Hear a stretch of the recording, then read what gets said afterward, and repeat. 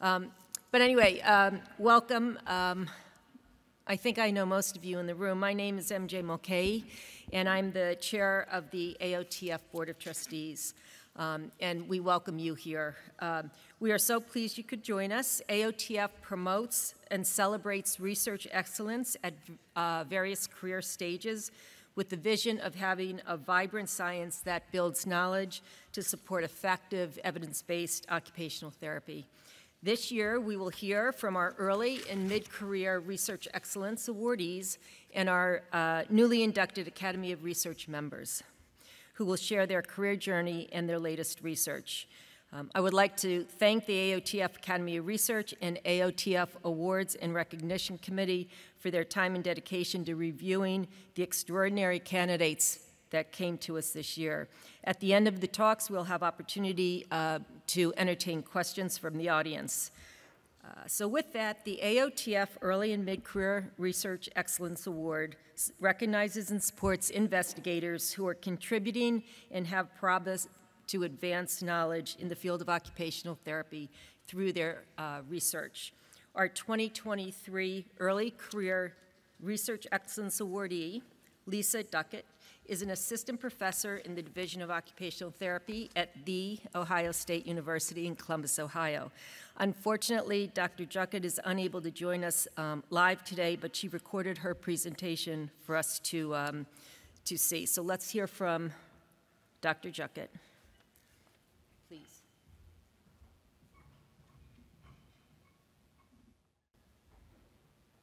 I am very sorry that I cannot be there with you this week in Kansas City.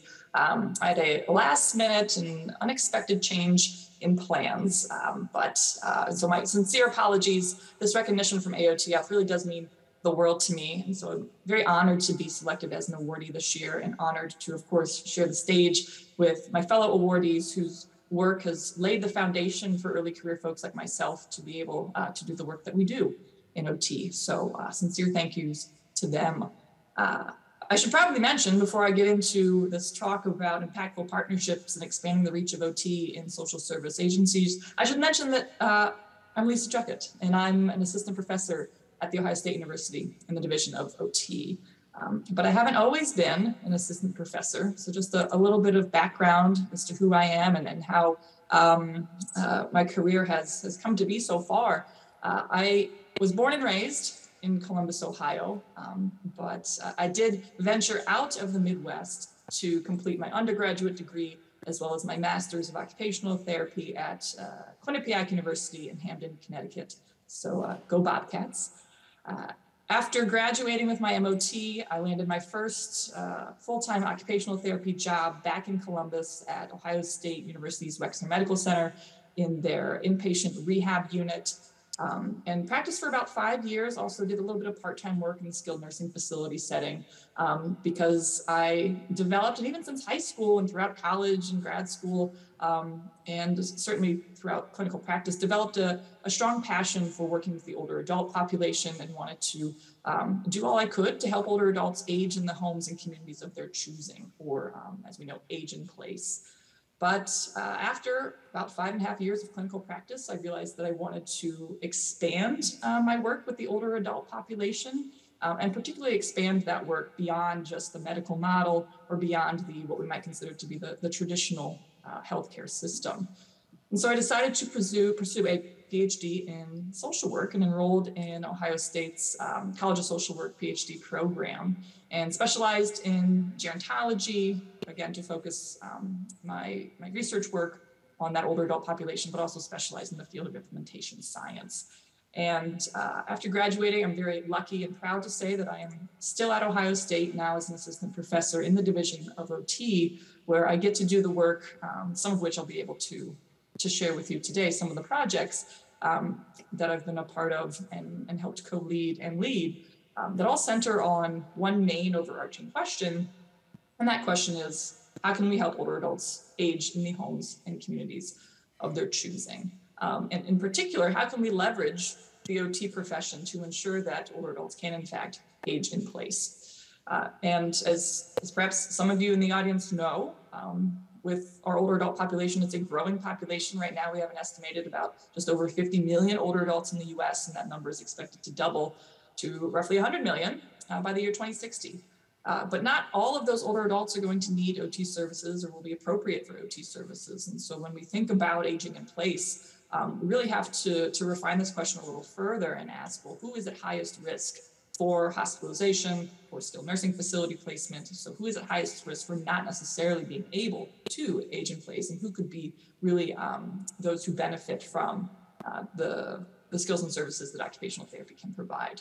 And so one answer to that question there, who's at highest risk, one group that I've worked with quite closely are older adults who receive social services.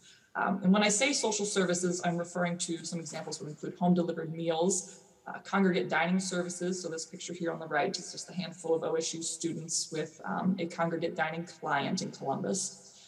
Social services also include transportation support or assistance, homemaking assistance, or assistance with grocery shopping, chores around the home, financial counseling, and respite care as examples.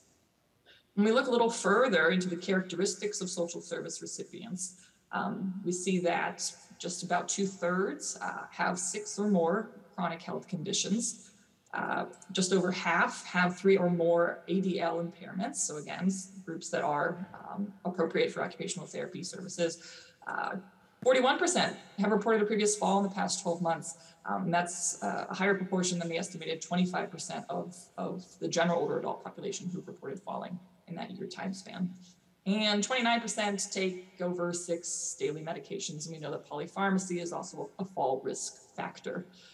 So with all of these characteristics in mind, we know that, first off, social service recipients are at high risk for health decline, just based on those risk factors in the previous slide. We know that occupational therapy services delivered in the home in particular can reduce that risk of health decline and can reduce the risk of institutionalization. And that work, I'd say, has been conducted already by several folks that perhaps are in Kansas City right now. So thank you to those of you who have dedicated part of your career to addressing the needs of older adults, particularly those home-based needs of the older adult community. And lastly, we know that social service agencies reach older adults in their own homes and communities. And social service agencies might frequently employ community health workers, social workers, in some cases, nurses and dietitians, but less often do we see OTs embedded directly within those social service agencies. Perhaps agencies will contract with other home health groups to provide skilled OT care on a contract basis, but less often do we see actual OTs embedded within those agencies themselves as regular employees. So I suppose where I'm going with this is that I'd like to make the argument that there is a prime opportunity to embed OT practitioners within social service agencies themselves. And so I can make that argument, and that's fine and well, but we really need data and evidence to back that argument or back that claim up. And so what I'll share with you over the course of the next 10, 15 minutes here, just 3 projects that have been designed to kind of help make this argument seem a little bit more valid. And so the first project that I'll be sharing relates to assessing gaps in the quality of care, first off, provided in social service agencies, and then drill down a little deeper to confirm how OT can help fill these gaps in quality. And then lastly, wrap up with a 5-year project that we have that just launched last year to demonstrate the value of OT with social service clients. And given that the title of my talk had those words, impactful partnerships, in the title, both of these, or rather I should say all 3 of these projects have been conducted in close collaboration with Life Care Alliance, which is a social service agency in Columbus, Ohio. It is the 3rd largest home delivered meal provider in the United States, and just an example of an amazing partner, an amazing group of individuals who are really committed to improving the care and lives of older adults. So first off, assessing quality gaps. So this first project was designed to evaluate the use of evidence-based practices broadly in social service agencies. And there are a lot, and this is work I should mention that was drawn from my dissertation. And there are a lot of evidence-based practices out there. When we think about the risk factors of social service clients, and some of the characteristics that I previously shared, we can narrow down some of those evidence-based practices and really focus on, at least what we did for this project, focus on evidence-based fall prevention practices. So implementing fall risk screens and assessments within these social service agencies. And so the purpose of this project was to really examine the extent to which fall risk screens and assessments were implemented by my local community partner.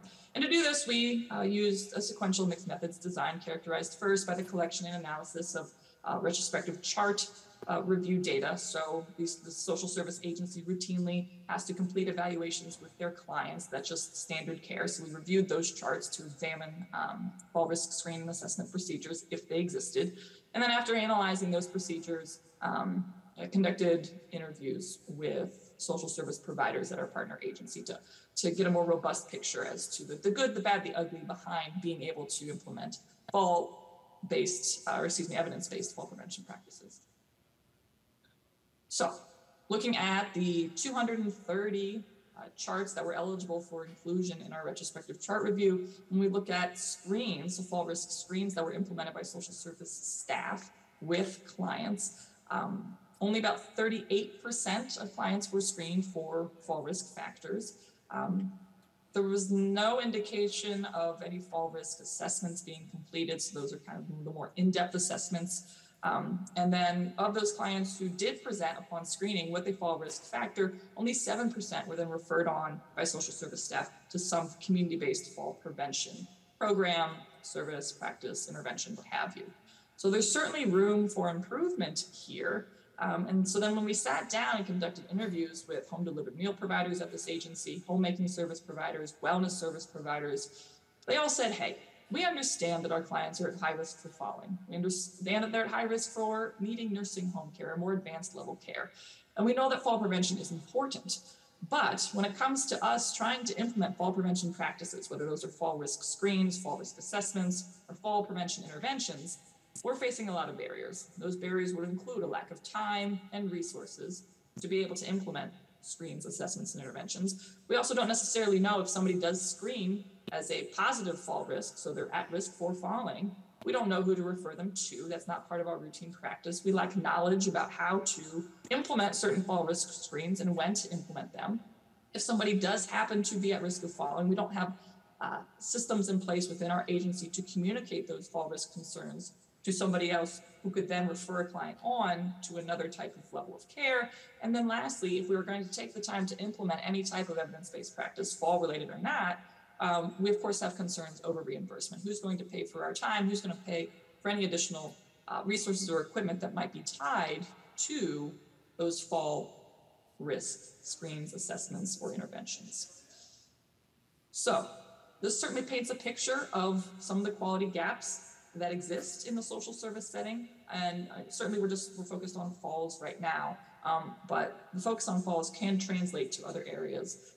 And I might be able to say, just with this first project, like, hey, let OT come in and save the day and help fill these quality gaps that you have in social service agencies. But I've tried to do that, and that's, I guess, kind of putting the cart before the horse. We need a little bit more data to really help demonstrate that OT can improve the health and safety of these clients who are at risk for health decline. And so project 2 was about collecting additional data to really characterize the health and safety needs, or the OT related needs, of social service clients. And so to collect those data points, we first wanted to implement standardized tools to identify just that, the OT related needs of social service clients. And so the main tool that we implemented as part of this project, which was wrapped up last year, was the Inter-RAI Home Care Frailty Scale, which is a 30-item questionnaire evaluating different domains of frailty, including all of which fall under OT's scope of practice, and include domains such as mobility, function, cognition, cognitive function, social interaction, nutritional status. And so that was our main tool that we implemented. We had staff administer this tool with clients. And we were also, actually, in interest of my local partner, in addition to implementing the home care frailty scale, my local partner agency also wanted to start collecting data representing the frequency with which clients would call their local emergency medical service department, so call 911, due to something like a fall, due to in some cases, a non-medical emergency. And so we began tracking those client calls as well. And then also we were interested in a particular interest, again, to my local agency partner wanted to collect data representing the common health conditions as experienced by clients, so we could figure out if there were certain subgroups of clients based on medical conditions who would benefit most from OT. And I do just want to bring this up really quickly. I know I'm not talking a lot about the procedures and the methods we use to actually implement the standardized tool, in this case, the home care frailty scale, but I just want to quickly give a shout out to the field of implementation science that is near and dear to my heart. Based on Project One, when we identified those barriers to EVP use, we drew from those barriers and mapped those barriers from that first project, mapped those barriers to implementation strategies that we deployed in an effort to try to implement the home care frailty scale. So we're trying to take what we're learning from each project and build off of it so that we can, again, make a case that OT belongs in these social service settings. So I just want to give a shout out to the field of implementation there. So when we look at the data points that we collected in this second project here to confirm the need for OT services, when we look at 562 clients over between 2020 and 2021, we collected data points from that home care frailty scale, and we also were looking at the data that we collected related to the 911 calls made by social service clients. If a client had reported a fall in the past 90 days, they were 5 times more likely to call 911. If they needed assistance with housework, they were 2.25 times more likely to call EMS. And if they had difficulty walking, they were 2 times more likely to call. So again, these are all areas in which OT could provide service to potentially improve these areas and therefore reduce the likelihood that older adults would feel the need to call emergency services. Of course, if there's an emergency, we want them to call, but what we were learning is that a lot of these calls could have been prevented, or in some cases were not necessarily medical emergencies. And given the nature of the type of services that Life Care Alliance, my local program, provides, their largest program is their home delivered meal program or their Meals on Wheels program. So given the reciprocal collaborative nature and relationship that I do have with this local agency, I wanted to do analyses that were interested to them. And so we also conducted an exploratory analysis just of home delivered meal recipients and first looked at common health conditions of this population. And 75% of the sample that we examined and that we analyzed presented with diagnosis of diabetes. And within that group, those with diabetes who received home delivered meals were 3 times a greater risk for malnutrition and 2 times a greater risk for falling. And so I think these 2 statistics alone kind of paint a picture as to the complex needs of the social service population, in particular the home delivered meal population. And certainly, can the field of OT address fall risk? 100%. Can the field of OT address risk of malnutrition? Perhaps, but I think that I would be more apt to lean on the expertise of my dietitian colleagues to address concerns over malnutrition, particularly among a group of individuals who receive home delivered meals. And so we know that these are individuals who oftentimes experience food insecurity and have difficulty meeting their recommended dietary needs. So with those 2 points in mind, falls and malnutrition, again, paints a picture of the fact that these social service clients might need a multi-pronged approach to improve their ability or optimize their ability to remain living in their own homes and communities, which takes me then to our third project that is currently in the works, and that is, we're in our planning year. That is this project that combines OT services and dietitian services for home delivered meal clients with the goal to improve overall health outcomes.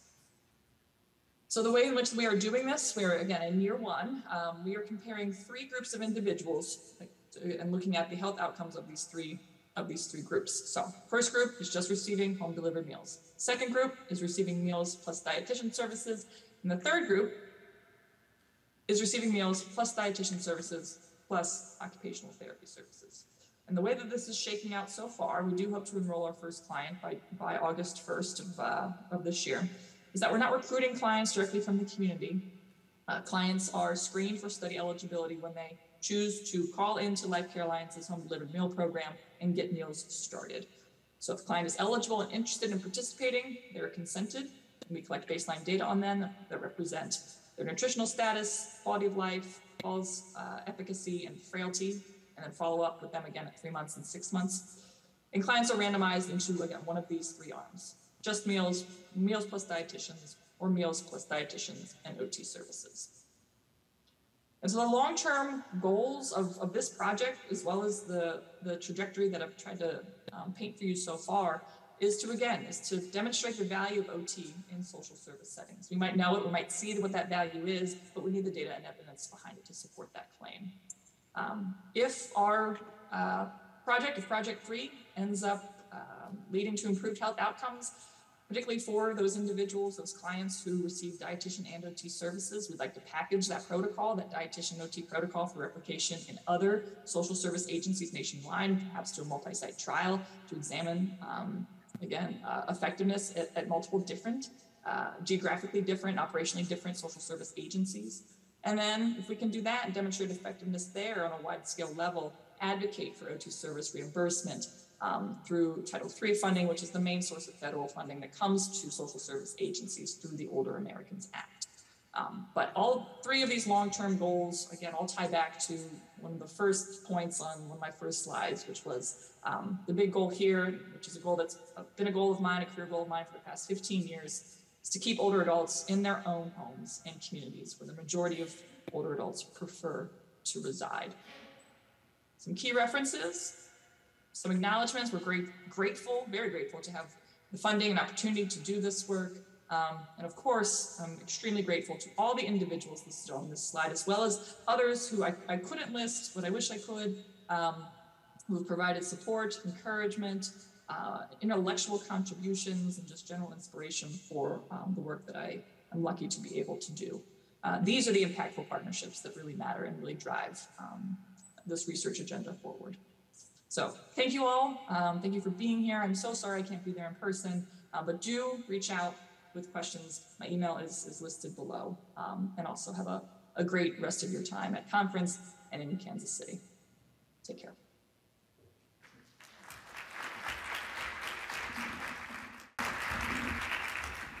That was great. That's our 2023 Early Career Award. And for the Future Scientist, all the students who are participating in the back of our Future Scientist track this morning, some of you talked about an interest in aging in place and staying in their home. Lisa would be a fantastic mentor and person to reach out to, so I encourage you to do that. Okay, so let's move on. Our 2023 Mid-Career Research Excellence Awardee is Dr. Elizabeth Beth Piatek. She is the director of the Lifestyle Redesign Knowledge Mobilization Initiative and an associate professor in the Division of Occupational Science and Occupational Therapy at the University of Southern California in Los Angeles. Please join me in congratulating Beth on the 2023 AOTF Mid-Career Research Excellence Award. And come on up, and it's great to have you in person.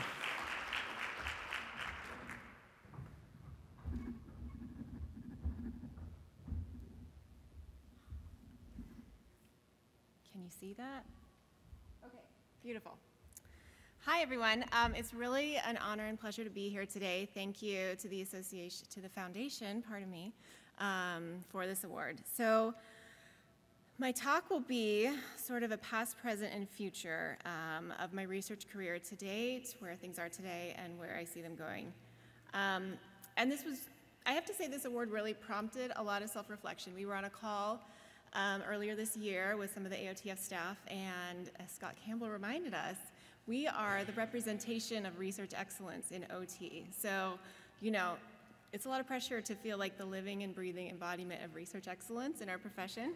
And it really prompted a lot of thought of what is research excellence? What does that mean to me? What does that mean to our profession? So I'm going to start by reviewing my research excellence to date. So this is the body of work that people judged me on when they decided I was worthy of this award. Second, I'll be talking about what do I think research excellence in 2023 should look like. So what are the societal issues, wicked problems that OT researchers should be expending our energy and resources to address?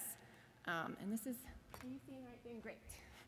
So lastly, like, where am I going in the future? How am I going to take these lessons and incorporate them in the work I'm doing going forward? And throughout the presentation, I've incorporated a few quotes that really spoke to me as I was thinking through this talk. And so this is one that really resonated to the points that I just made. So we judge ourselves by what we feel capable of doing, while others judge us by what we have already done. So let me share with you some of the work I have already done that I was evaluated on for this award. And the criteria noted, that the research excellence could be indicated by grants, presentations, publications, and impact on OT and society. So I thought publications seemed like a reasonable place to start evaluating impact. And I thought I'd look at my most cited work, because this is, should be the most impactful. It's been the most widely read and used by other people. I put a couple parameters on this. So I thought it would best represent my work if I included just first authored or senior authored papers. There weren't any senior in the top 10, so that eliminated 2 first authored articles. And I thought it would be a broader representation of my work if I just chose one paper from each study. So I'd have kind of a broader, sorry, I'm so nervous that the animations are like going right, okay. Because I see it like one step ahead that you see it, so it's a little disorienting. Okay, so I will start with the first, actually the second most cited article I've written. And naturally, many of these are from earlier in my career, since they've been out for a while and people have had a chance to read and use them, cite them in their own work. So this was an early study that I worked on as a postdoc and junior faculty, and I'm really pleased to see that this has been taken up so broadly. So there was a study that was looking at a transition program helping young people move from pediatric into adult care who have type 1 diabetes. And this is known as kind of a big gap and a kind of area where people are at high risk for bad stuff happening, broadly speaking. So they had a group of people at a children's hospital that they were helping to make this transition. And at the same time, they recruited a group of people who had already left pediatric care but hadn't found adult care providers. And they were just going to bring them into the clinic and see how they did over time, which we studied. But I also thought this was a really great opportunity to do some qualitative research and understand what it was that was going on in their lives that had contributed to their difficulty in maintaining this continuity of care.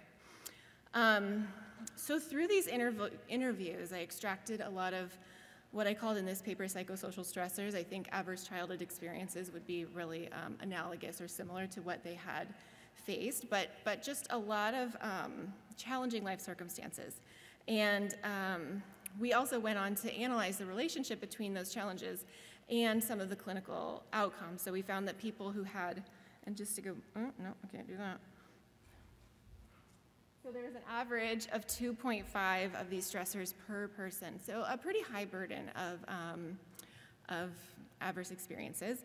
So the more of these experiences people had accumulated, the higher their blood glucose was likely to be, the longer they had been out of medical care, the more emergency room visits they had, and the lower life satisfaction, which is obvious. But it wasn't really documented in the literature, so I was really happy to have this information out there that we could take into consideration when we thought about how to support people in maintaining access to care. So the second paper, this was part of my dissertation research, where I, again, did qualitative research to understand the experiences and challenges faced by young adults with diabetes. And one of the kind of primary findings was just the tension and need to reconcile the tasks and demands that are required of people living with diabetes with the normative activities and occupations of young adulthood. And at any age, this is a challenge, but I think particularly because of some of the normative stuff. What is happening? Is this? Oh, okay. I'm just gonna feel better if I can see what's going on over there. Okay.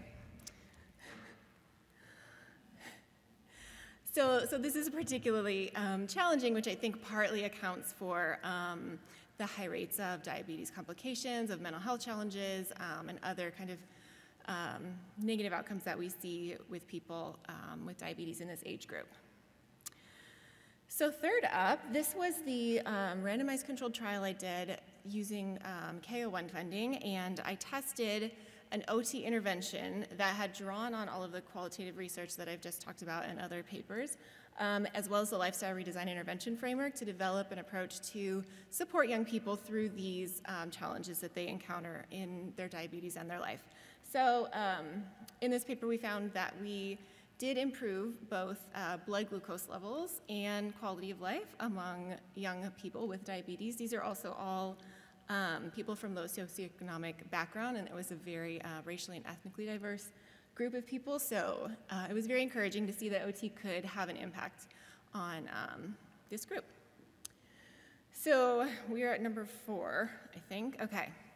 So this was a paper that I wrote from a study I worked on as a postdoc, and this was the pressure ulcer prevention study. The PI was Florence Clark, who was my mentor as an undergrad, as a grad student. I think I think I know what's happening, and I'm going to roll with it. So this was the first exposure, I think, where I started to think a lot about social determinants and what is the impact that OT can have in the face of people who are living with extreme marginalization due to their income, due to their insurance status, their immigration status, their race and ethnicity. And so this paper sort of documented that these challenges were cumulative and added to the burdens facing the study participants we were working with, where we were delivering a lifestyle intervention to help them prevent pressure ulcers. So these were people with spinal cord injury who were predominantly minority. They were all publicly insured. They often had an etiology of their injury that was due to violence. So they had a lot of challenging life circumstances in addition to their injury. And at the time, I thought, well, we need guidance for researchers who want to conduct RCTs to establish the efficacy of interventions that will help people with these circumstances. And my thinking has sort of evolved on that since then, which I'll talk about in a minute. But in this paper, I outlined kind of if you are a researcher looking to do an RCT, if the population you are working with is highly disadvantaged, here are some recommendations to conduct that research. And rounding out the top 5, which was actually the top 10 since those studies we cut out, was I was surprised that this made it, and I was pleased. This is a paper I wrote in grad school when I was taking a course with Galia Frank on post-colonialism, and we were looking at rap music as a resistive occupation. And looking back with the 2023 lens, I don't know who I thought I was writing about constructions of Black American identity and culture because I'm a white woman, but nonetheless, I think that there was an important message in the paper about how rap music and hip-hop culture can be used as a voice and a venue to express the needs and concerns of a community that has some limited opportunities to express their views in other venues. And the occupation of producing and consuming rap music could be seen as an important resistive occupation. Okay, so that concludes the work to date, and in thinking about its impact, there's some things I'm proud of and some things I want to work to change in my research going forward. So I'm proud of the fact that I have focused my research primarily on addressing the needs and priorities of marginalized communities. I am pleased that my research has reached a diverse range of audiences. So I've published in OS, OT journals, in diabetes journals, rehabilitation journals. I'm less pleased with myself that I think the power that has been used in these studies has been primarily concentrated among myself and other academics, and so there hasn't been the same degree of power sharing and community engagement that I think is really important to have a meaningful impact with marginalized communities. And I'm less pleased that I think my impact has, similarly, because we're doing this in academia, that the impact has primarily been with other academics. And so I'd like to be doing work going forward that has a greater impact on society as a whole. So these were some of the thoughts as I reflected on my work to date, and another quote that I felt resonated with where I was is that the end of all knowledge should be service to others.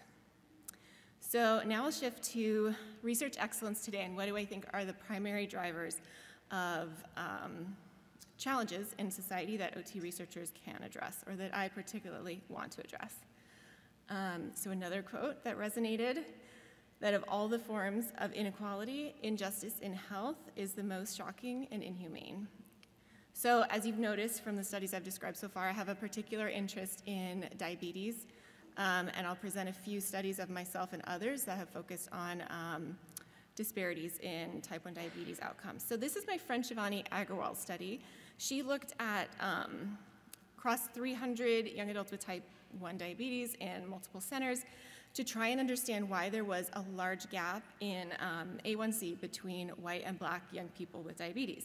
And so this is about almost a 2% difference. This is incredibly significant. So 0.5% for those not in the diabetes world would be considered a meaningful change in A1C. So this is 4 times the size of a gap in A1C levels that would be considered meaningful for reducing the risk of complications.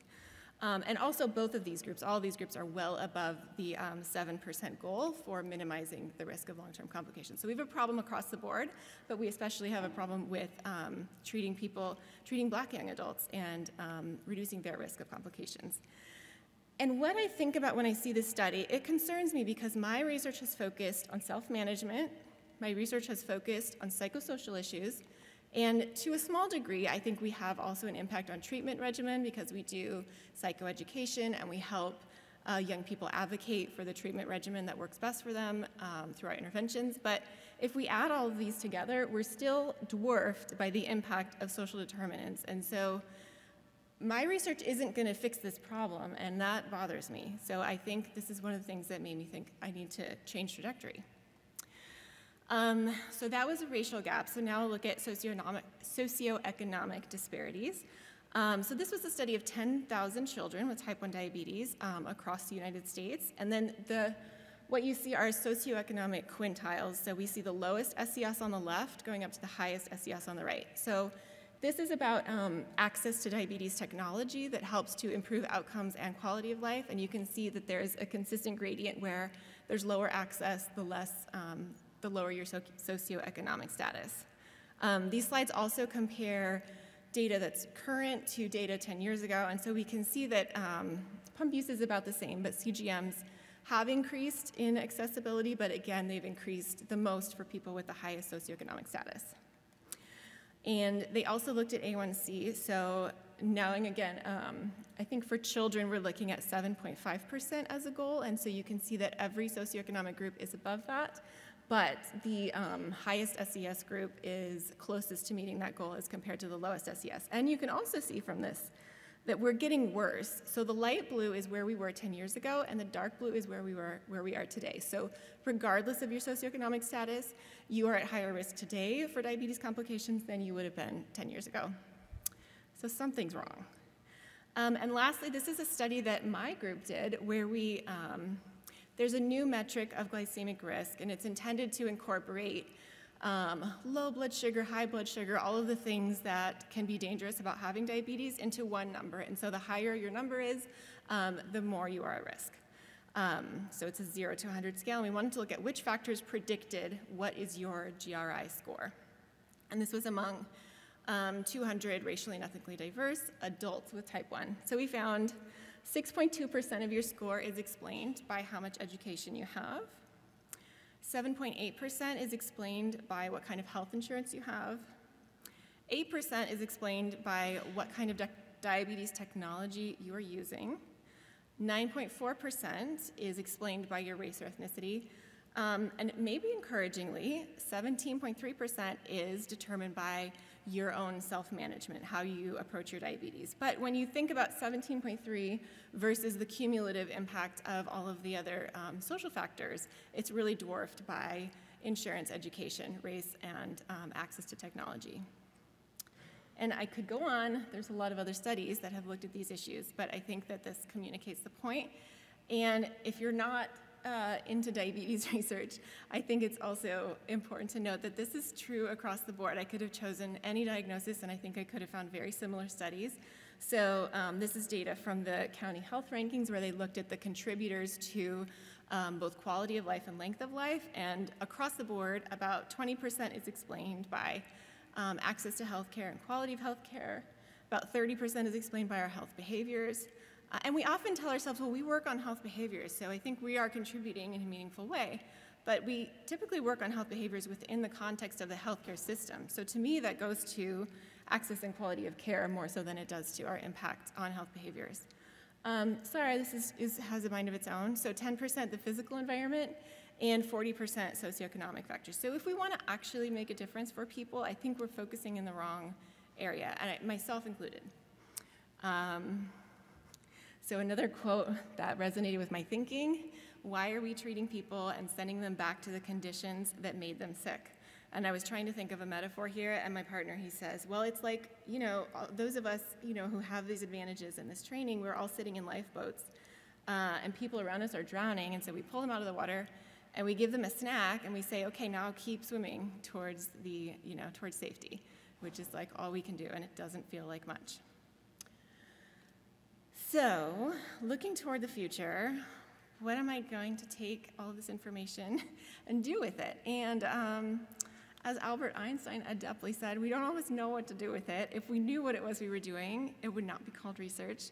So I don't have answers per se, but I have a few thoughts to conclude my talk. So this was there was a paper that really resonated with me, and it pointed me to a system map. This is of obesity, and the point is not to understand what all of these factors are. The point is to illustrate the complexity of the chronic conditions that we are encountering today that's contributing to the majority of disease burden, and how many factors are contributing, and how limited it is to think that we can solve these problems through RCTs, which are by design really isolating individual factors. They're not taking into account the complexity of this whole system. And this quote I really appreciated, that if policymakers or researchers want to know how a complex social world works, RCTs are about as much practical use in providing that as is a chocolate teapot for holding tea. I say that as someone who has millions of dollars from the NIH to do an RCT right now for diabetes. So I'm obviously, you know, speaking to myself here in wanting to rethink how do we approach research and impact. And lastly, this is a paper, it was fresh off the press literally, I think 2 weeks ago, and it resonated with me. The author is adopting the metaphor from Audre Lorde, who spoke really powerfully about racism and marginalization and how we cannot dismantle the master's house using the master's tools.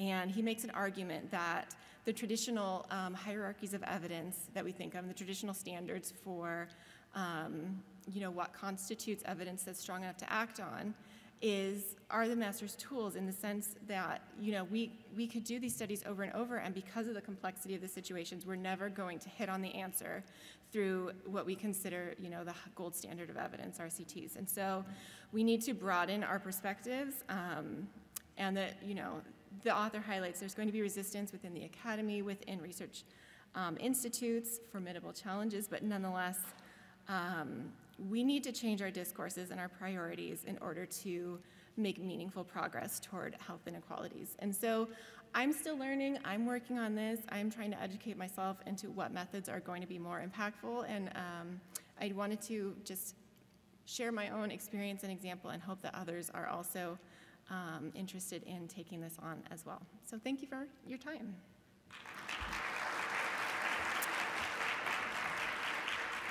I forgot to acknowledge all the wonderful people that I work with. I'm sorry, but they're great. Thank you, Dr. Piatek. It's obvious why you are our 2023 awardee, so congratulations again. Okay, we're going to go move on to the Academy of Research.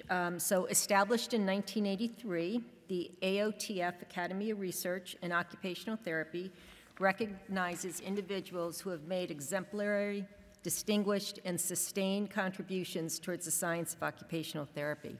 And it is with great honor that I'm able to present the 2023 AOTF AOR inductees, Dr. Carolyn Unsworth and Dr. Sukli Liu. Dr. Unsworth is professor and discipline lead of the Occupational Therapy Institute of Health and Wellbeing at Federation University, Australia. She is an internationally respected researcher and educator in occupational therapy with key research interests in public transport access and driver assessment and rehabilitation for people with disabilities. She is also known for her contributions to the fields of health outcome measurement and clinical reasoning. Dr. Unsworth's research has informed transport improvements and policy changes for people with disabilities nationally and internationally. Her outcome measure, OSTOMS OT, and driver assessment OT, DORA, are used internationally. In 2017, Dr. Unsworth was inducted an inaugural Fellow of the Occupational Therapy of Australia Research Academy. Please join me in congratulating Dr. Carolyn Unsworth, who will present her journey in occupational therapy and her research in occupational therapy.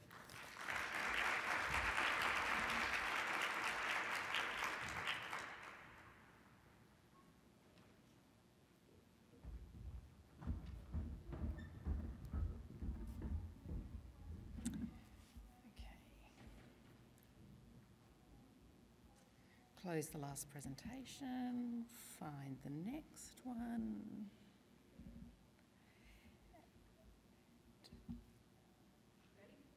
We're in slideshow? Yep. Great. It's an honour and a privilege to be presenting to you today, so thank you very much.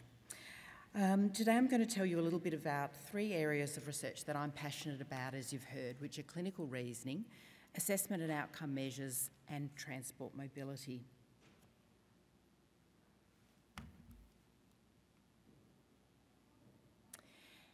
To begin with, I'd like to acknowledge that with my clinical reasoning hat on, that we're using Dreyfus and Dreyfus's expertise trajectory. We're all on a research learning curve.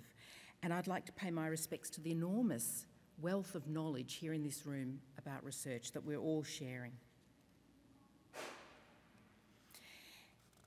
So to start with, I've put up a bit of a metric slide. I'm not sure how big this is, but you don't need to read it. What I just wanted to say was that there's a lot of metrics behind the work that I've been doing.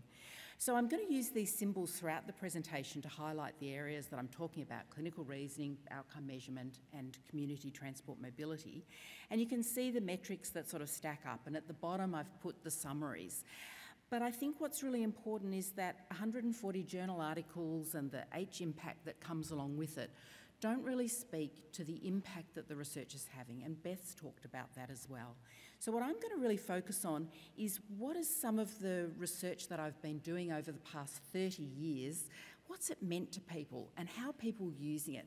And to be honest, I also spent a lot of time reflecting on what a challenge this was. It's not straightforward. So to start with, clinical reasoning has been a really important part of my origins in research. This research is fundamental to the practice of occupational therapy every day. My research has led to a new model of occupational therapy clinical reasoning, and what's some of the impact of that? Well, initially, the work has led to introducing a new method of study, and there's one of the photographs of me in the early photographs of the work that we did using head-mounted video to explicate clinical reasoning. And this has really led to generating research evidence for practice. It continues to build the language of practice and also to explicate theory and demystify clinical reasoning. And the best evidence, I think, for this is that through the book chapters that I've written in this area, OTs come up to me at conferences and say, "Ah, you're Carolyn, you wrote that chapter on clinical reasoning. That really helped me when I was a student going out on fieldwork, and it really enabled me to carry forward my journey in occupational therapy." That makes a lot of impact for me. The next area that I want to talk about is outcome measures.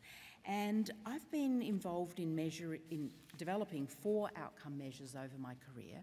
And I'm going to speak a little bit about the first 2, so OSTOMS OT and OT DORA. The second 2, the POMADARS and POMADAT, the Powered Mobility Device Assessment and Training Tool, and the Powered Mobility Device Autonomy Residential Screen, are freely available, and you can look at those another time. But I wanted to talk about OSTOMS to begin with. So OSTOM stands for the Australian Therapy Outcome Measures, and even though we developed it in Australia, it is for use internationally, and it's widely used internationally. We developed this with $500,000 grant from our Commonwealth Government back in 2001 to 2004, and we've since published over 20 articles on this to really disseminate this important information. The OSTOMs are used internationally. We've translated the OT scales into Swedish, Japanese, Arabic, to name a few. There are, I believe, Turkish and Chinese translations that are underway. OSTOMs is used by all clients of any age with all health conditions in all health settings. And it's a great tool for OTs. OTs pick the goal that they're working on with their client, so the client generates what they want to work on, and the OT selects from 12 function-focused scales, which are highlighted in purple. Now, these all align directly to the ICF, and then the way that we score clients is also directly aligned to the ICF. So we score clients on their level of impairment, activity limitation, their participation restriction and distress wellbeing, and we do that for both the carer as well as the client. And we can score clients from 0 to 5 with half points, giving us a very sensitive 11-point ordinal scale. We've got fairly robust psychometrics when we're using OSTOMs. It's been validated with clinicians and academics. We have reliability ICC for all 12 scales between 0.7 and 0.9.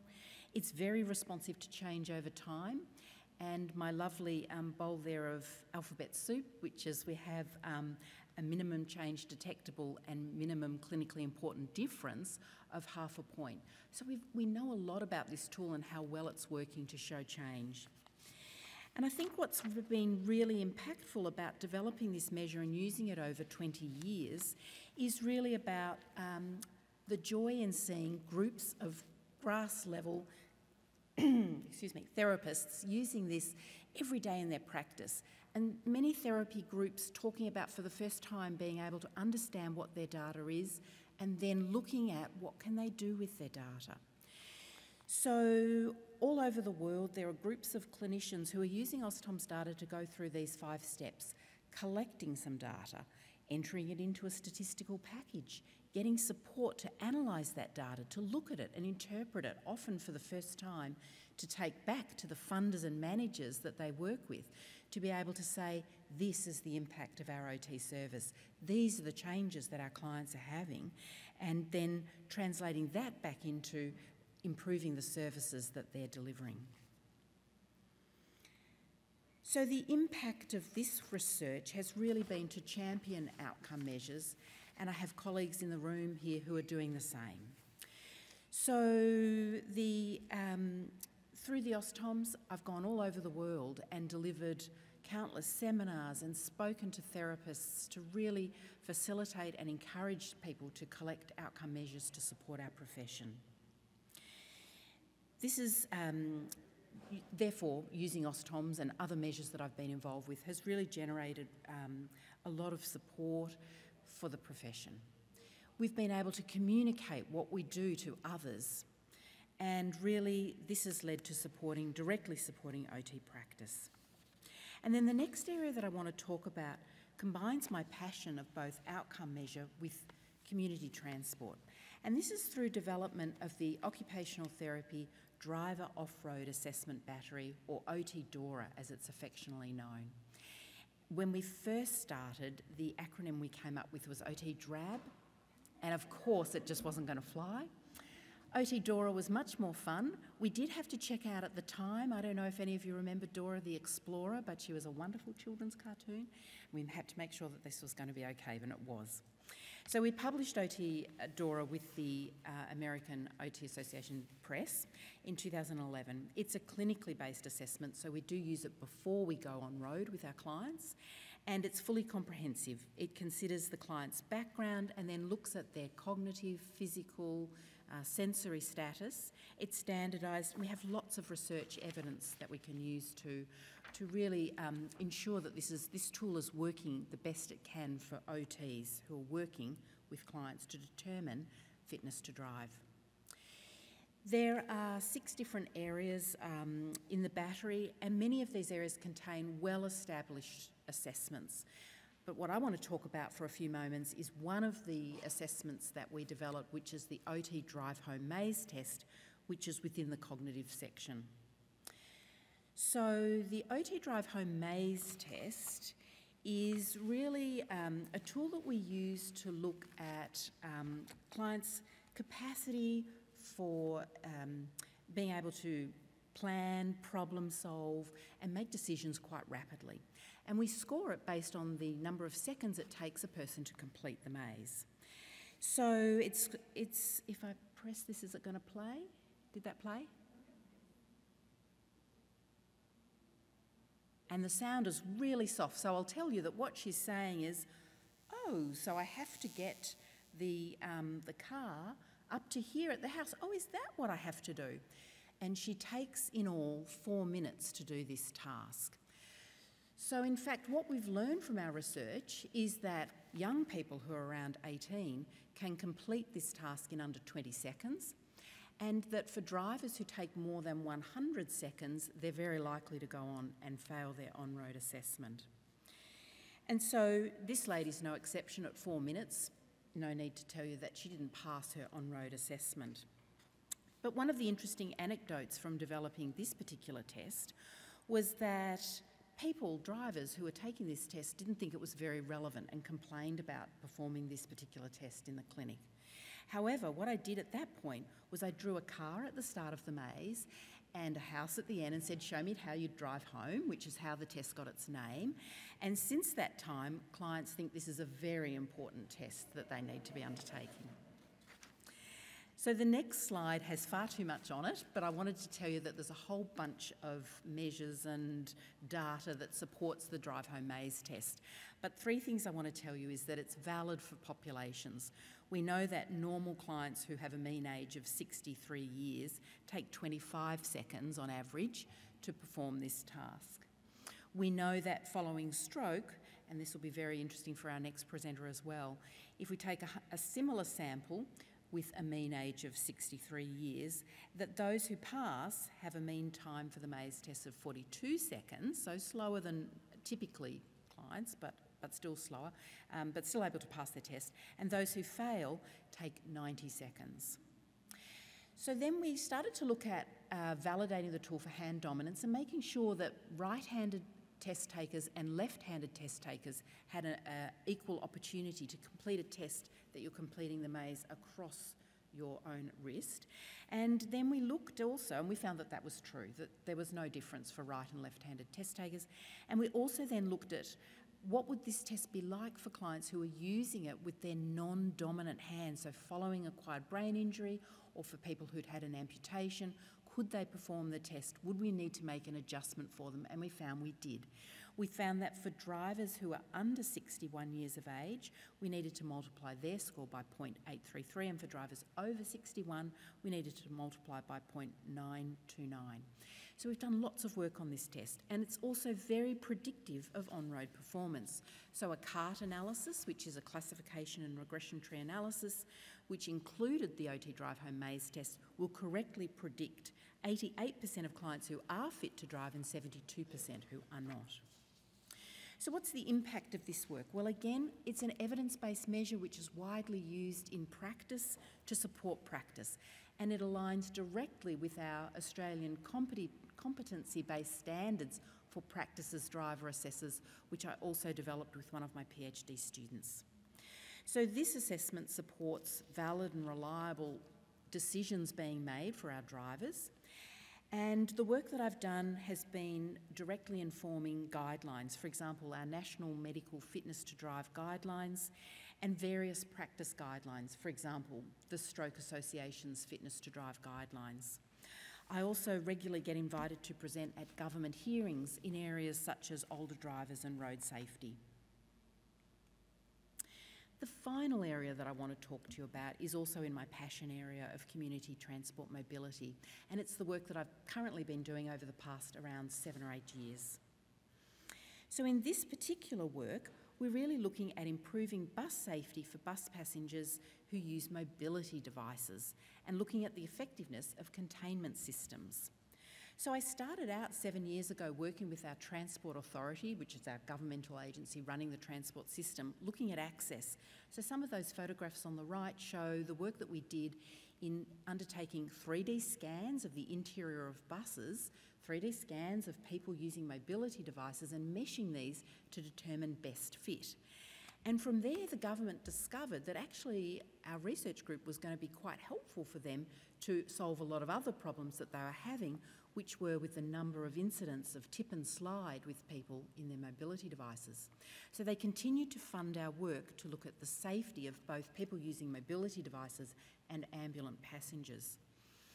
They really challenged us to work with them to make sure that we were ensuring user independence, but that we were also looking after the bus drivers and considering their occupational health and safety, given the difficulties with getting down on the floor to tie people in their wheelchairs.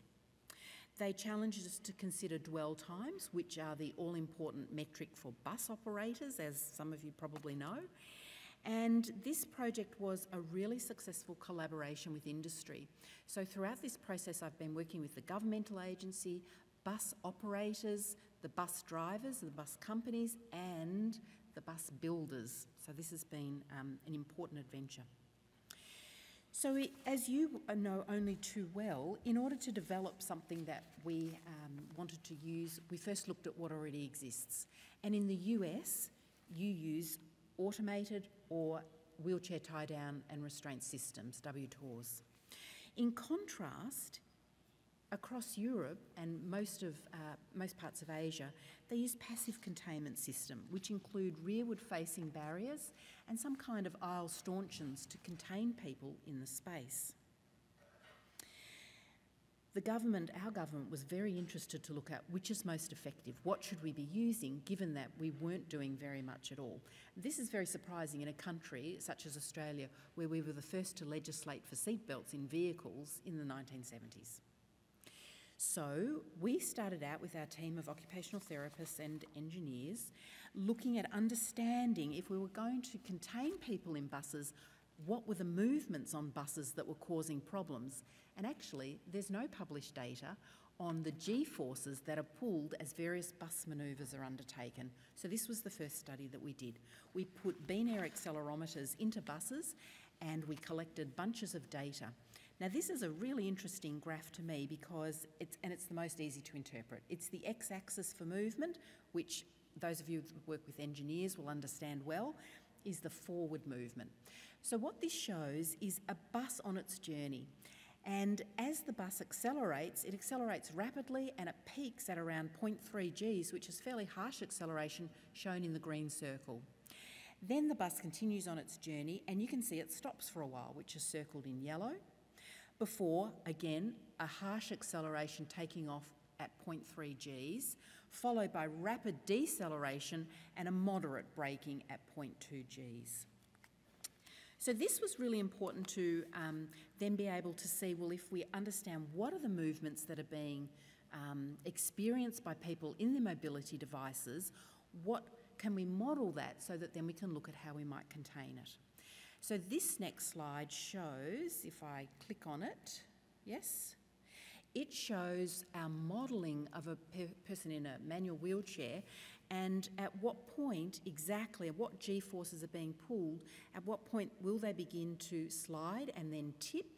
And this is using the example of a horizontal right curve, so a typical right-hand turn that a bus will make. It's fairly graphic. Engineers love that, right? And then for the results for this, we then, if I just give you one example for a manual wheelchair, and again, this is just for the x-axis. In the first column, if we look at the driving conditions of normal acceleration and braking, harsh acceleration braking, and vertical curves, which are when you're ramping as the bus goes around a corner, and horizontal curves as you go flat around a less ramped corner. So we looked at those driving conditions and we looked at what were the real world forces that are generated in buses, which we'd collected through our beam air accelerometer studies. And then we looked at what are the point of tip. And what we found was that the points of tip would all occur within normal driving. So the next point for us was then to look at all of the different containment systems and how effective they were in our computer modelling to contain slide and tip. So there's 3 examples of unrestrained, in the middle, the system that you widely use here in North America, which is a tie-down system. and then looking at a new system that we developed and ended up patenting for free for use for the government, which is a lateral barrier as well as a forward excursion barrier, which is that ironing board that's typically seen to stop people from being able to tip or slide during harsh acceleration. So we brought in our experts, of course, throughout this research. This is my team of experts who have lived experience and use mobility scooters, wheelchairs, both powered and manual, every day. And they provided enormously valuable feedback for us as we were going through the process to develop these different systems. That led to many changes as well, of course, because our experts tell us lots of things that we don't know and can't see ourselves. So what's been the impact of this research? Well, the research that I've been leading has really informed transport policy and is being fed into the reform that we're undergoing of our disability standards for accessible public transport. It's been great to translate engineering techniques such as 3D scanning, computerised meshing, and use these in health. We have developed a patent for a containment system, and that's been a great and interesting experience. And as I said, we've made it freely available. I've also been invited to speak at government hearings on the issues surrounding safety for people who have a wide range of disabilities and who need to ensure safe transport on the public system. Public transport, of course, being one of the important determinants of health.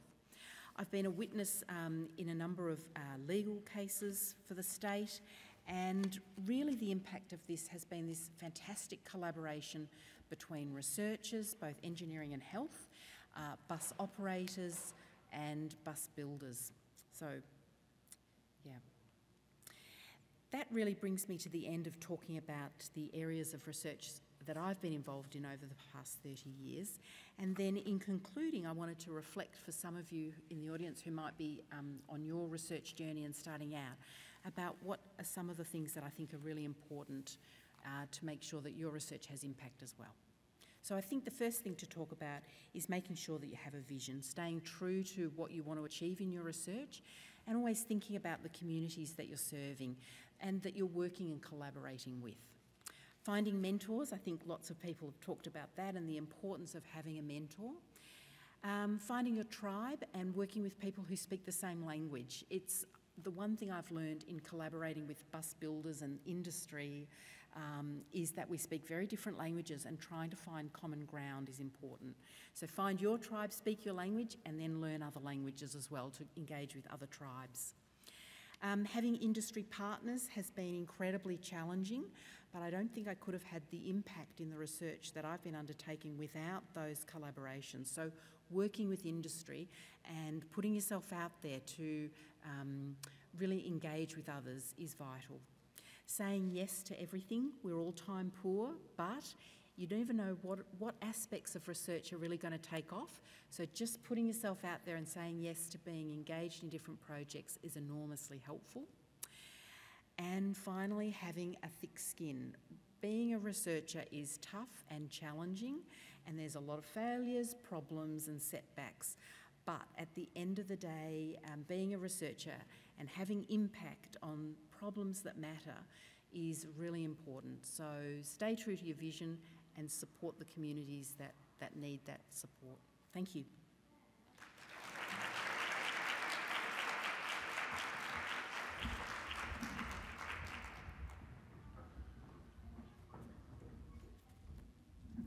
Thank you, Dr. Unsworth, and congratulations again. It was a great presentation. Okay, our second AOR inductee is Dr. Sukli Liu.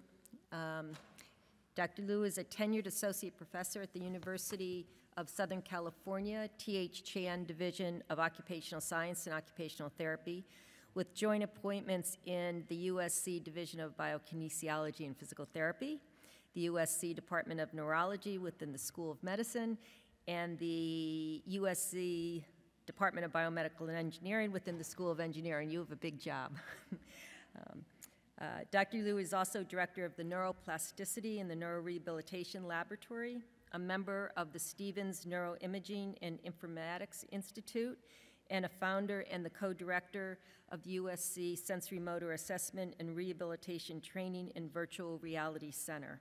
Dr. Liu's current research is on stroke neurorehabilitation using big data brain imaging, brain-computer interfaces, non-invasive brain stimulation, and virtual reality to develop more effective, personalized treatments for individuals with stroke.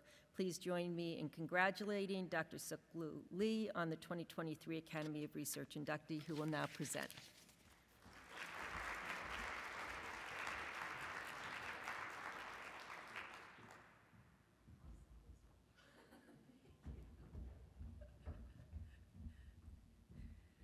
And she said that she hopes I get 3 salaries for all this work. I'd like to confirm that I do not. All right, let me close this.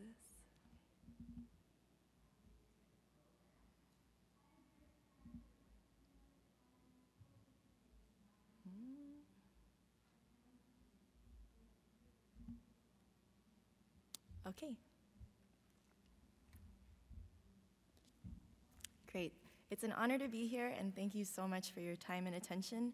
I'm excited to speak today about some work that we've doing at a high level towards moving the clinical occupational therapy practice towards personalized stroke neurorehabilitation. So for those who are less familiar with stroke, what happens is blood flow to the brain, like what you see depicted here, gets cut off or interrupted. And when that happens for more than a few minutes, brain tissue actually starts to die, and that tissue never gets recovered. It can't regenerate. Thankfully, due to medical advances, deaths due to stroke have been decreasing now for many years. However, over 2/3 of people who have a stroke still have long-lasting sensory, motor, or cognitive impairments that affect their everyday lives. As a clinician working with people with stroke, I had a lot of questions, questions that maybe many of you have with whatever population you work with. And the biggest question is always just, am I doing the right thing for this person at this time? Am I doing the best thing that I can to promote recovery? And those are questions that have really helped to inform the research that I do.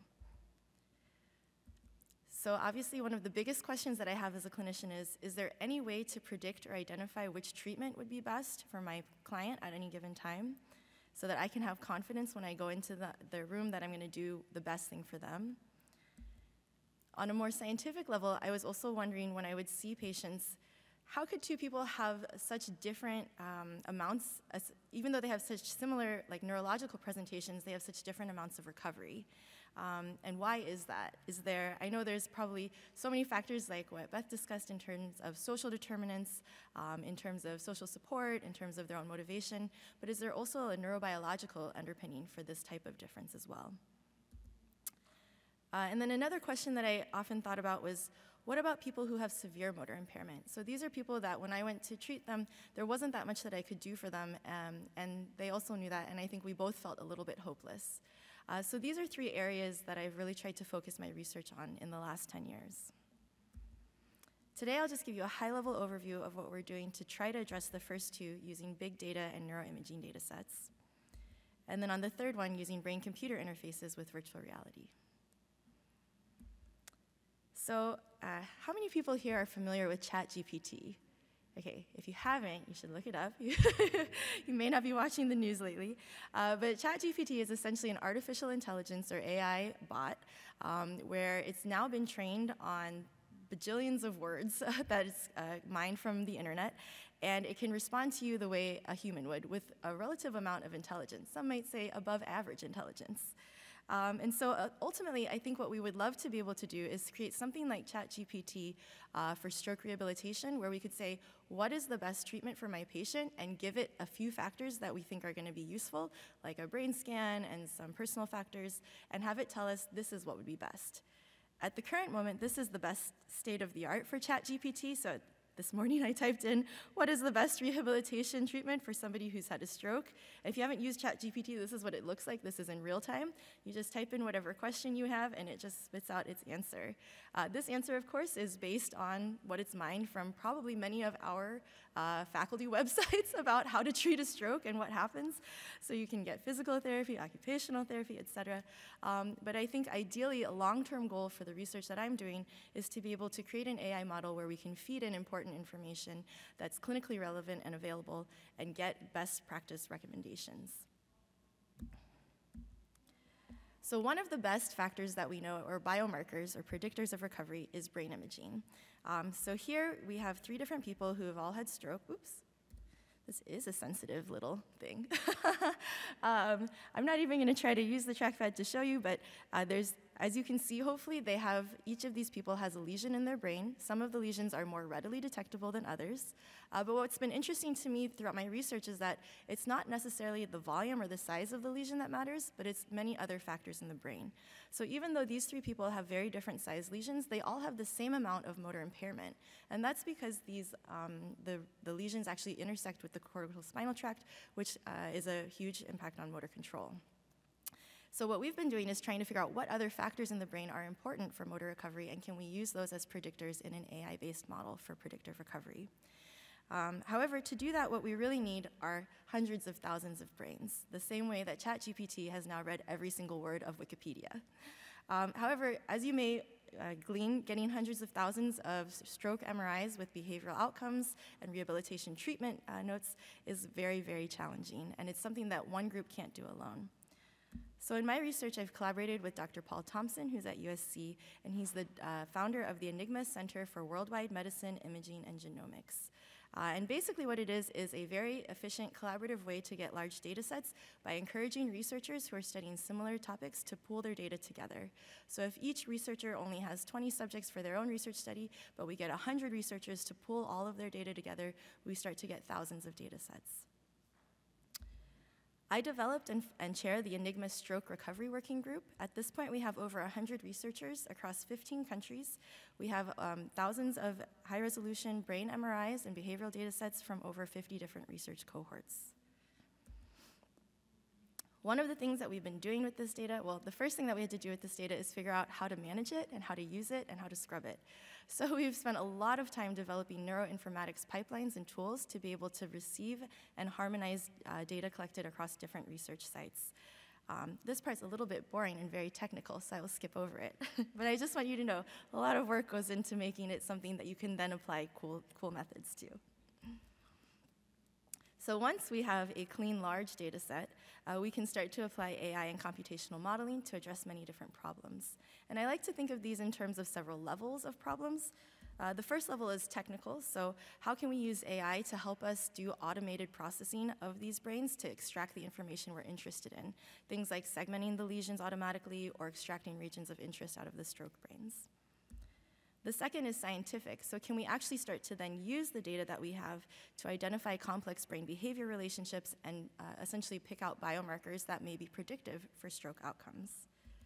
And then the third level is clinical, so how can we predict stroke outcomes using whatever data that we have and whatever biomarkers we've found? Spoiler alert is that we're only on the scientific level and we're working on the clinical level now. So I'll talk briefly about technical and then scientific for this talk. On the technical level, I just wanted to share one thing in this talk, which is that one of the things that we've done, and that I've talked a lot about AI needing a lot of data, is actually data sharing. And that's something that we really support and encourage. We encourage open science and data sharing because it really helps to reduce research waste and move the field forward. One example of this is a data set we have called Atlas, where we shared over 1,200 high-resolution stroke brain MRIs, along with manually segmented lesion masks for each subject. And we made this publicly available so anyone in this room could download it now, if that's your thing. And you can use it. What we really did it for was for the machine learning and computer science communities so that they could have a large data set to train new algorithms on. But what we found is that when you share data, it takes on a life of its own. And so this data actually has not only been used for the intent that we put it out there for, but it's also become a huge training tool and benchmark data set. So it's now one of the key data sets used in Stanford's computer vision class.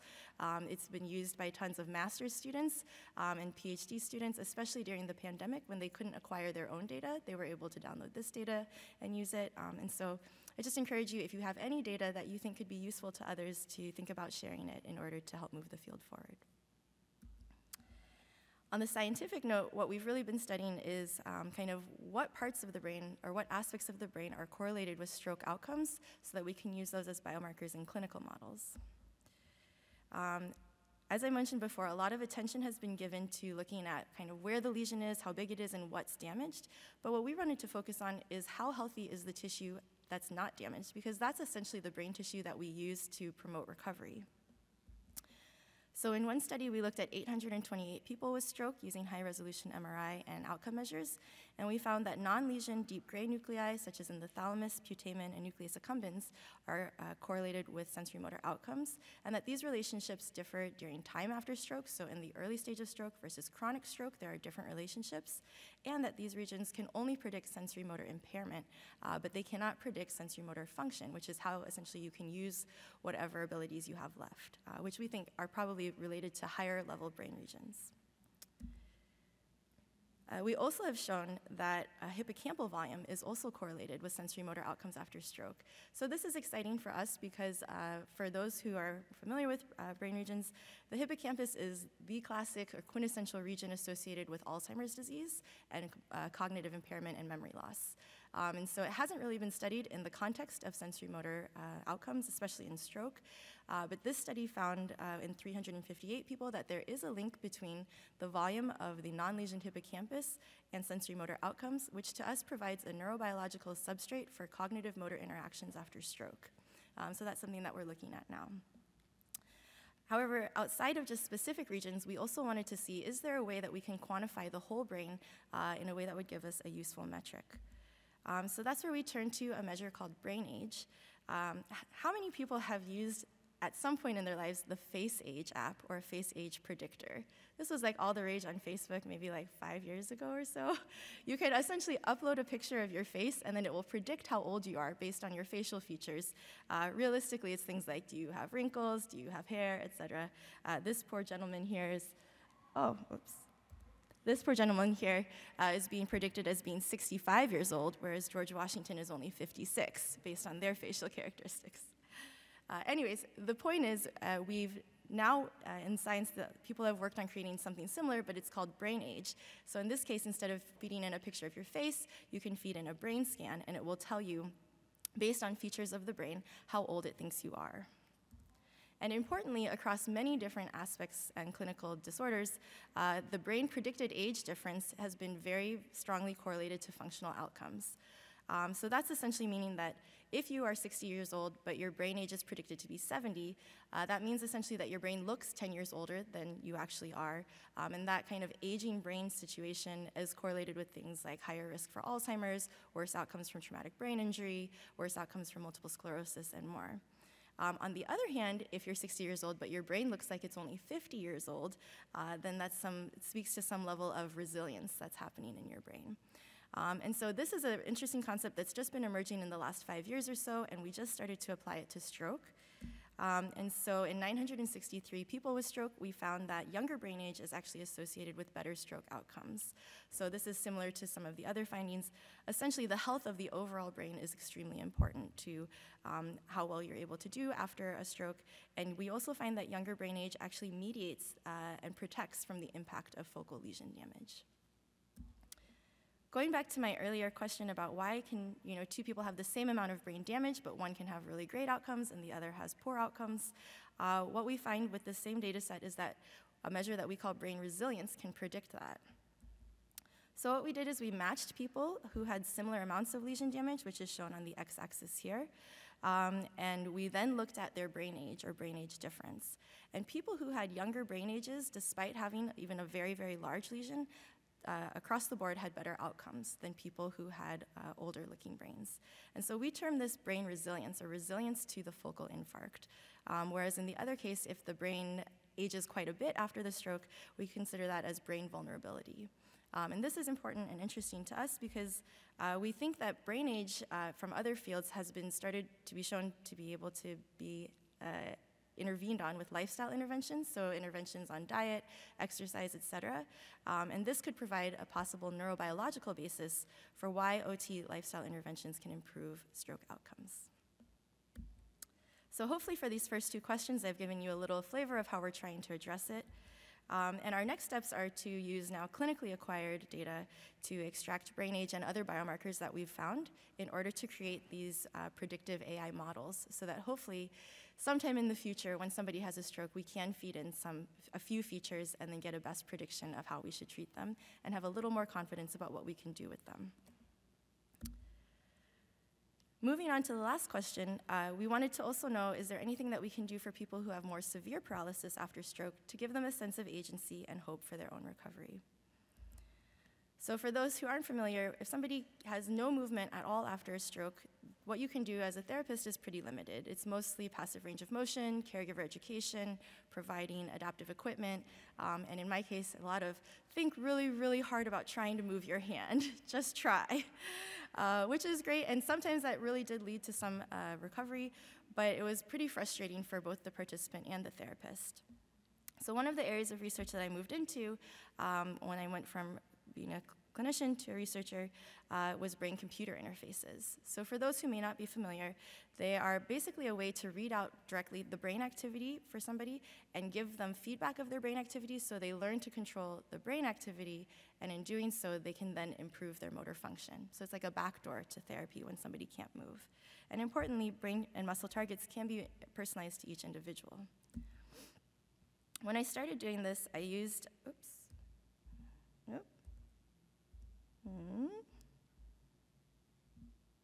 Okay, thanks. When I started doing brain-computer interfaces, we used real-time fMRI neurofeedback. So this is where we put somebody in a scanner, an MRI scanner, which is millions of dollars. We tell them to lay there and think really hard about moving.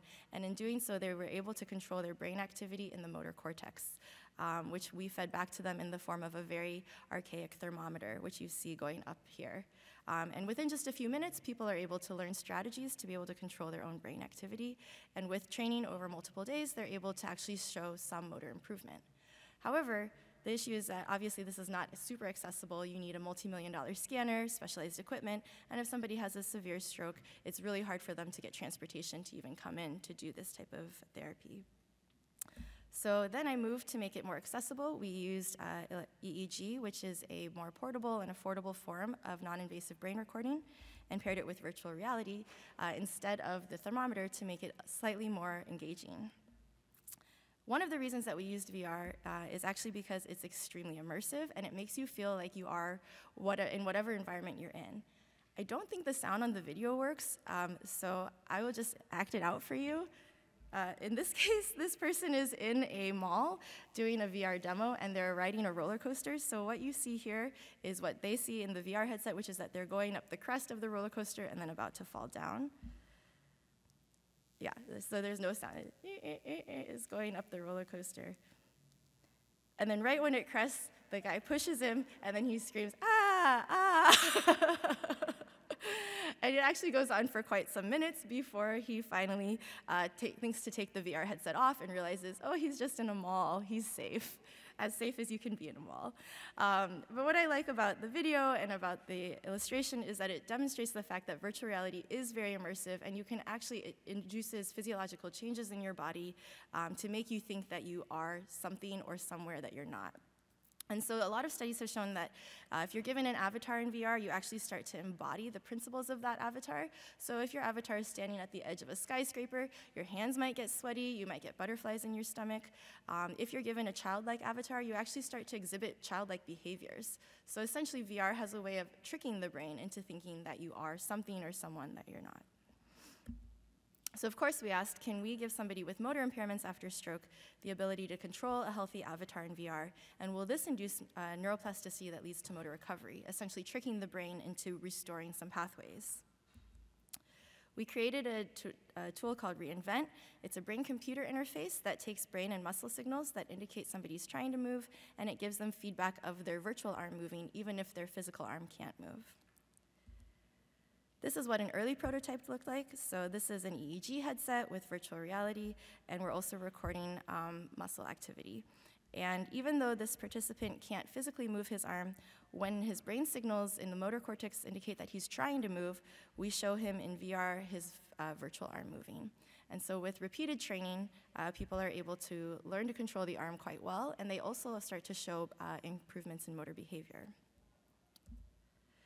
We even found that for people who have some trace muscle activity, even if it's not like focused muscle activity, like he can't do wrist extension, but he can generate a lot of power movement in his wrist, we're able to use that muscle activity and reinforce that because there's already a connection from the brain to the muscles.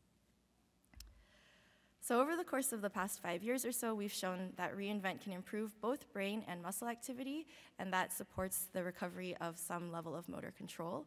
Although it's not a huge amount of motor control in some cases, it's enough to give them the dexterity so that they can participate in other types of studies, which often have like a minimum cutoff. During the pandemic, we then converted reInvent, which was a lab-based intervention, into a telerehabilitation intervention. So this is what we call telereinvent. We are not very creative. It's basically, we boiled it down to a laptop with 2 EMG muscle electrodes in 3D printed cases, so it's low cost. We send it home with the participant, and we do telerehab sessions with them over the internet in the comfort of their own home.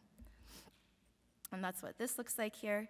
And so we have a therapist, Miranda, here, who's working with a participant who can't move, but he's using his muscle activity to drive the movement in a series of arcade-style games. We've at this point shown that 6 weeks of telereinvent use leads to improved motor function, as well as improved cortical muscular coherence, or the connection from the brain to the muscles. Importantly, Miranda, who is also a PhD student in my lab and who will be starting a faculty position at Towson University in the fall, has also started to look not only at the technical side of things, but also at the implementation side. So going back to what Lisa Juckett was saying about implementation science, Miranda is now looking at the implementation around using a complex telerehab intervention at home. Just as a little plug for her, if you are interested, she will be hiring for a PhD student next fall. Anyways, I'll end this section by just saying that this is a quote from one of our users, and this is really why we created reInvent. He said, "I'm more proud, happy, content, and satisfied because you know you're doing something about it. You're not just sitting around hopeless and waiting for some movement to come back." So that, I think, was really powerful for us to hear. Just as a follow-up plug, we are not the only people at USC, or obviously in the world, using VR for different things. And to that end, with some colleagues, we've created the USC Smart VR Center. This is a center that aims to bring together researchers with clinicians to create scientifically rigorous and clinically impactful VR applications for healthcare. So if you're interested, feel free to check this out. And then a last plug is that a question I often get asked at these types of talks is, how did you get into programming? Where did you learn it from? The long story is I learned it from a lot of Google and senior lab mates, but I know that's not accessible to everyone. So I'm really proud to announce that we have created an NIH-funded program called Reproducible Rehabilitation Research Education Program, or ReproRehab for short. Our goal is to teach people with clinical backgrounds how to program, if that would be useful for their research. And we have openings. We'll be releasing applications soon for our 2023 fall cohort. We just finished our first cohort. We had about 25 fellows, some from occupational therapy backgrounds, who are using programming now in their research to improve the rigor and quality of their work. We also have a lot of free videos about how to program, how to get started with programming on YouTube. And we also are very happy to help you with data sharing. So if you have a data set that you'd like to archive, it's a service that we can provide to you. So with that, I will conclude. I want to thank my many, many collaborators, both in Enigma, as well as for VR and BCI work, as well as my amazing lab and all of our funders. Thank you so much.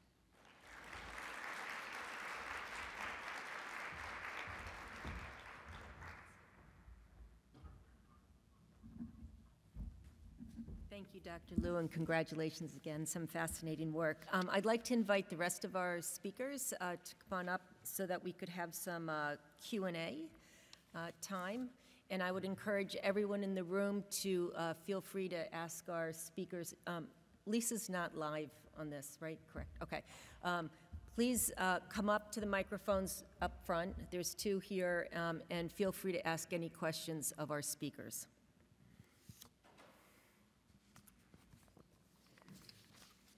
And when you come up, if you could just say your name and where you're from, that would be fantastic.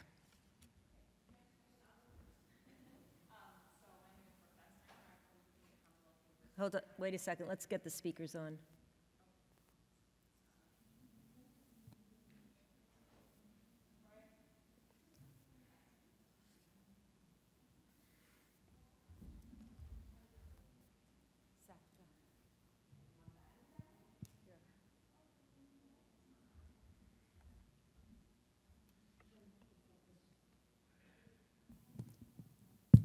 Oh, there you go. Okay. No, here, Safik, I'll take that one. Awesome. Thank you. I forgot all my questions. questions. Oh, sorry. Okay. Just kidding. Name and where you're from first, please.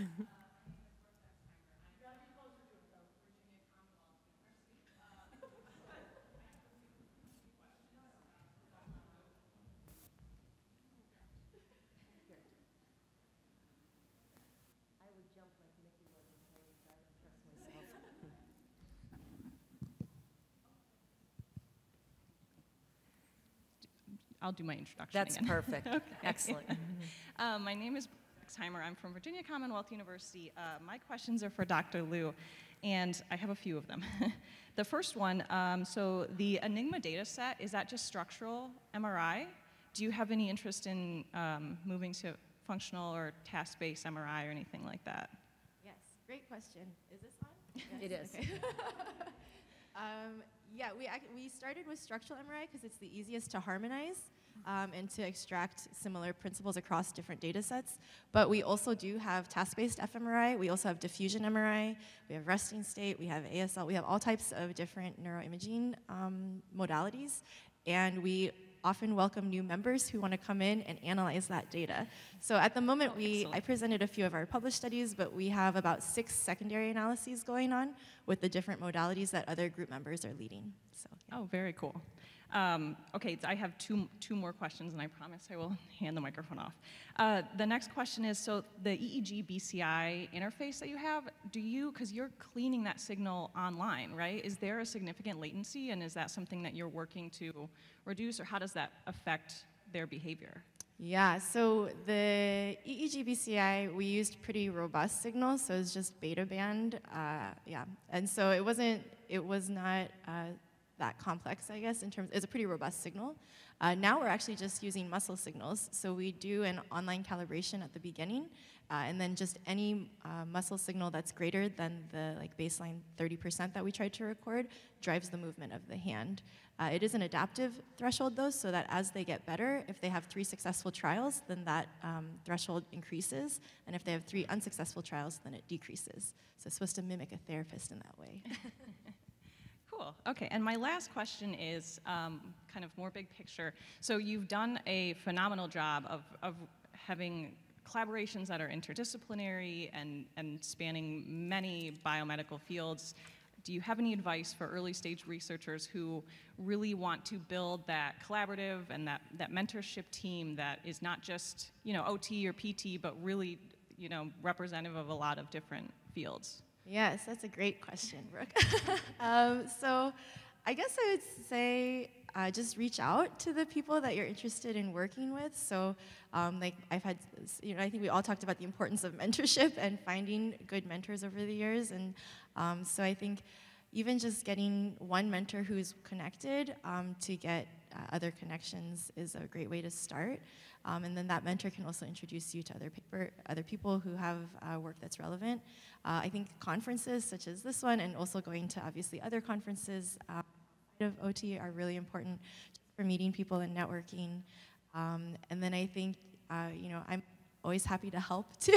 So I'm happy to make introductions wherever they're relevant to other people. I think for the most part, people tend to be pretty collaborative, and maybe you guys also have some words, because I think almost all OT research tends to be quite collaborative.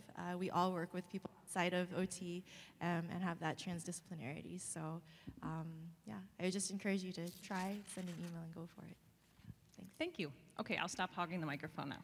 No, it's a great question. I don't know if either one of you want to comment on early investigators and mentorship and how to seek that out. Well, I guess one thing that comes to mind, one of the best pieces of advice I received is work with people that you like. So I think it's really important to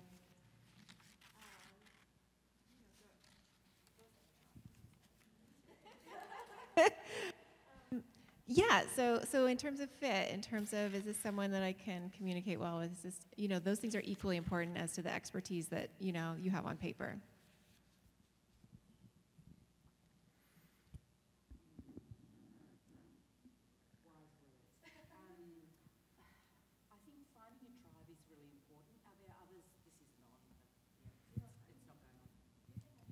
I'll talk really loudly. Finding a tribe is really important, and being able to find other colleagues that you can work with who are junior and band together as well, because it's sometimes intimidating to approach someone who's really well established. So having a little network is a really good strategy too. So try those. And knock multiple times, because we get a lot of emails, and so sometimes we don't catch everyone. So it doesn't mean we don't like you, it doesn't mean we don't want to work with you. Yeah. Great advice. Thanks for the questions. Other questions from anyone? Oh, Larry, I thought you were coming up for a question. Well, why do you think? I have a question. I have a couple questions. I'll start with one while other people think a little bit. I really appreciated the reflection around impact and how in academia we're judged about the number of grants, the amount of funding, our H-index, and shifting that thinking to how is our research changing the lives or impacting the lives of everyday people. And I just want to, I would appreciate a little bit of a further elaboration on how we as occupational therapy investigators and clinicians and educators can help shift that thinking. I think a lot about this. I worry a lot about this because there's so much importance placed on what's your H-index, and at the end of the day, what does that really mean? It means that you've been quite successful in this particular tunnel, and at the end of the day, what we need to do is really think about our clients, and that might be a whole community or it might be an individual, and how are we best working with and collaborating with that person to get their best outcomes in their everyday lives for the goals that they've set. So I think placing that, foremost in our minds allows us to shift the impact from, a two-dimensional H-index to a three-dimensional piece of work that changes someone's life. So I think that's, yeah. What else are your thoughts? Yeah, I agree, and I think it needs to be both and for a while as we hopefully can get trends to shift. So, I think we may need to think really strategically about what's going to be sufficient at an academic level to ensure that we keep pace in that setting, and maybe giving ourselves permission to not strive to the highest H-index if we can be okay at a mid-rate H-index and be devoting some of our time and energy to things that we think are more impactful in the big picture. Because I think, it can be sort of self-perpetuating, oh, now it's 12, now it's 15, oh, my colleague over here, it's 20, I should try and keep up. And that's just, when you die, are you going to be wanting to put your H-index on your gravestone, or are you going to be wanting to, I know Sean Roll wants to put it on his gravestone, but most of us, I think, find other things more rewarding at the end of the day. Yeah, I think this is one of the beauties of the OT community, is that we care more about the impact on the people that we're serving than the necessary academic metrics. Although I will say that Paul Thompson's H-index is second only to Freud's. Yeah. But that's the power of the giant collaborations. But I think one of the things that we started doing in our lab that Miranda actually has led is bringing in a stroke advisory board for our lab. So before we do any studies now, we tell them about the studies we're doing, and they give us feedback, mostly about if they think it's worthwhile or important or not, which has been very valuable and a little scary, to be honest.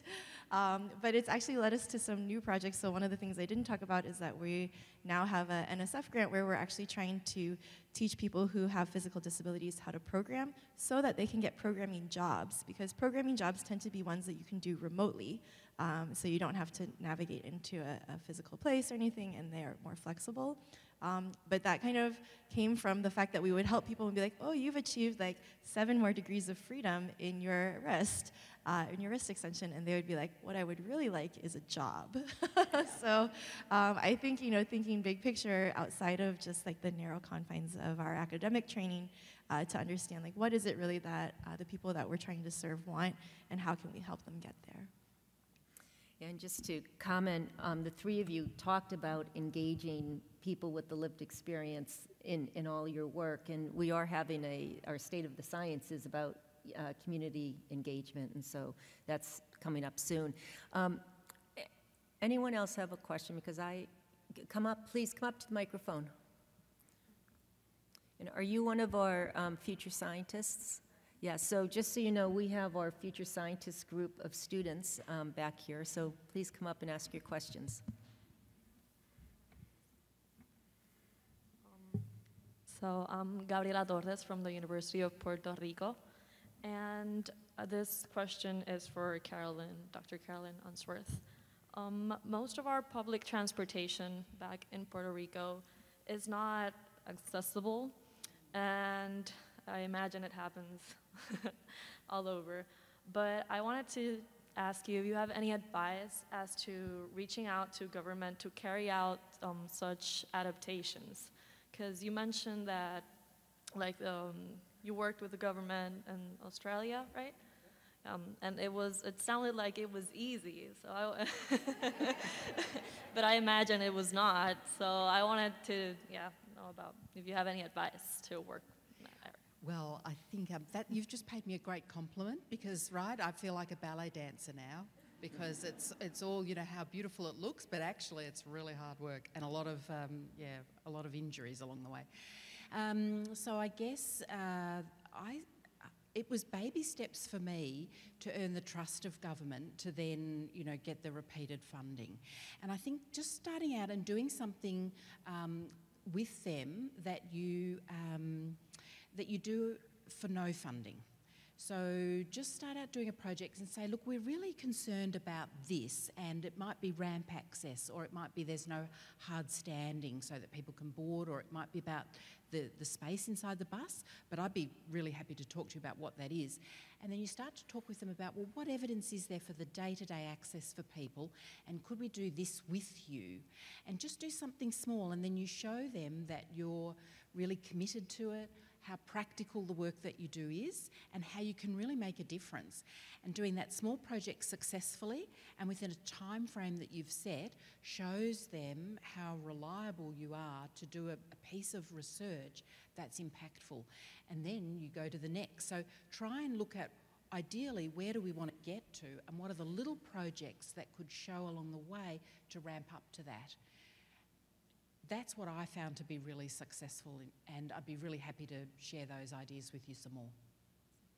Thank you very much. Great. Thank you for the question. Yep. Please introduce yourself too. Yeah, I'm Rob Motley from the University of New England. I'm part of the Future Scientists Institute. So my question is, how do you ensure that the research and the results you're getting in these labs are actually trickling down into clinical practice? So I'm sure that it starts, you know, publishing in journals, but beyond that, like the virtual reality for stroke patients, like I'd never even heard of that in, you know, both my didactic and my fieldwork settings where I was working with stroke patients. So how do you ensure that it goes beyond just, you know, being published in journals? Thanks. That's a great question. Obviously, I'm not doing that good at it. No offense, no offense. I'm just kidding. I think there's definitely always room to improve. You know, I will say for us, it's been mostly a research project to see if it works, but now we're at the stage where we are trying to commercialize and trying to disseminate a little bit broader.